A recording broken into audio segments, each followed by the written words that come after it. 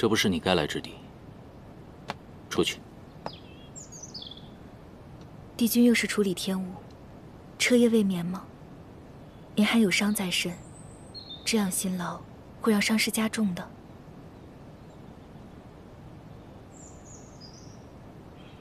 我来是有事情要告知帝君。颜淡已经成功渡川了。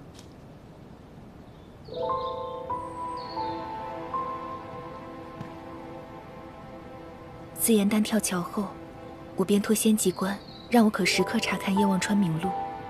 今日我在渡川者名册上找到了颜淡的名字。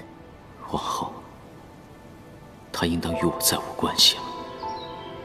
我亦不该记怀于心，再生妄念。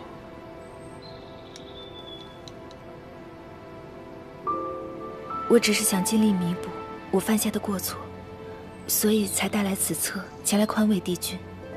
颜淡既已成功渡川，还请帝君莫要再忧心，暂放天物，调理仙体，这也是颜淡所希望的。战后魔族无主，三界混乱，苍生不宁，须得尽快整改。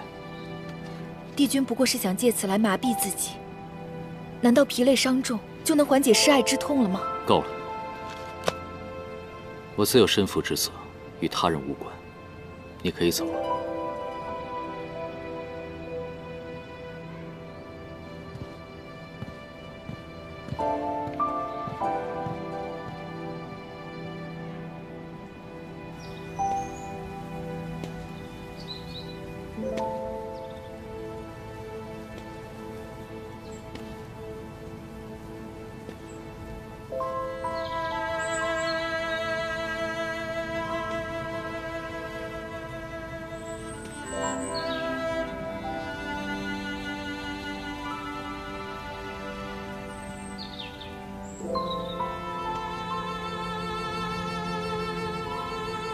既已相忘，唯愿清安。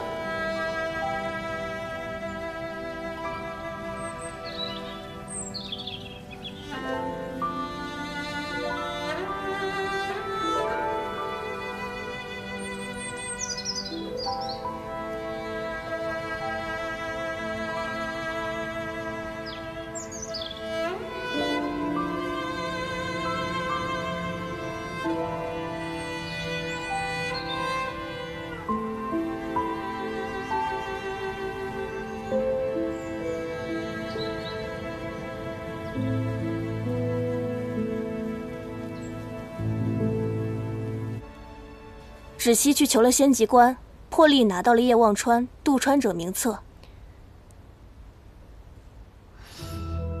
芷溪性情怯懦，却如此看重仙阶，竟敢行贿赂之事。她是救妹心切，失了章法，不知仙籍官素来与您交好，会将此事抖落出来，向仙官行贿乃重罪。长氏想如何罚他？若此番出手惩戒，难保他日后不会另谋他法救人。我听闻帝君亦是日日查看叶望川名册，想知道颜淡的近况。既然他们都这般在乎那低贱仙士，我便送他们一个好消息。你让仙籍官准备一本假名册，写明颜淡已然渡川，平安去往凡界。是。